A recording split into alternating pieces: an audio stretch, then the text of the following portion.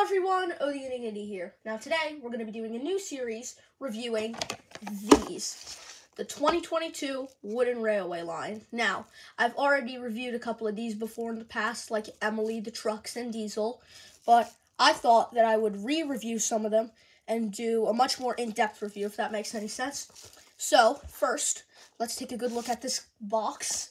So, we have a good picture of Thomas on it, so you can see all of the details.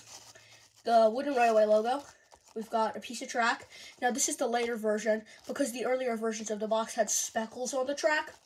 And it shows Thomas in all different languages. So we got Thomas, Dumas, Dumas, and then we've got this. I don't know what that is. We've got the Fisher-Price and 2+. I wouldn't recommend this for 2+.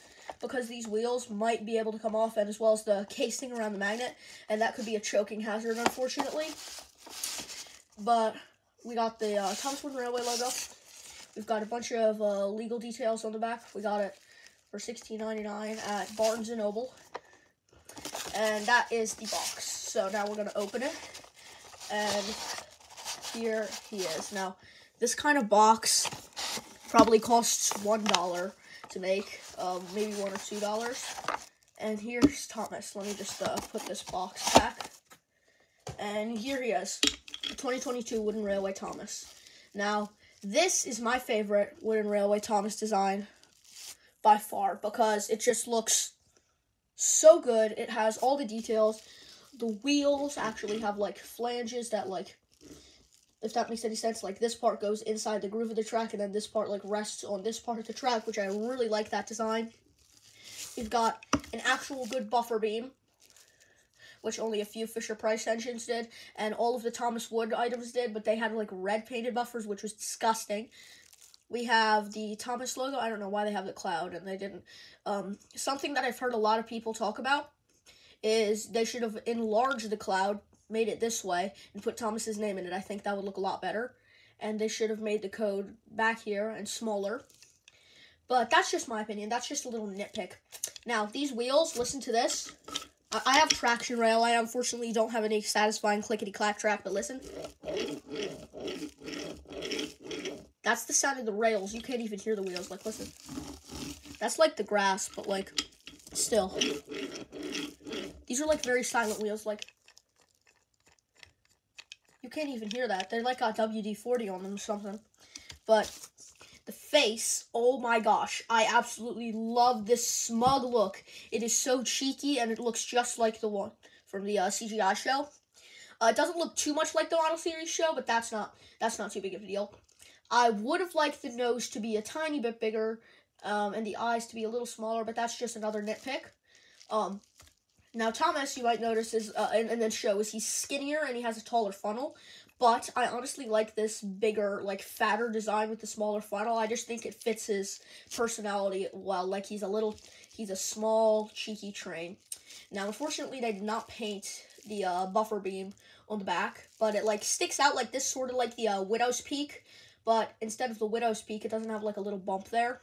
It's just, like, a little runoff. The coal, it's very well detailed. I think that coal load is beautifully detailed. It's made out of plastic, and it's not painted. We've got lots and lots of rivets, unnecessary rivets, to be honest. I prefer the rivets. I prefer there not to be any rivets, excuse me. The door, I do love that door. I love the design of the window, where it has, like, the firebox, like, you could see the little fire, and it's, like, kind of glowing slightly. Now, the top of it, I'm going to call this the unpainted edge, because the black is only, like, a small square, and it doesn't stick out all the way, but once again, nitpick.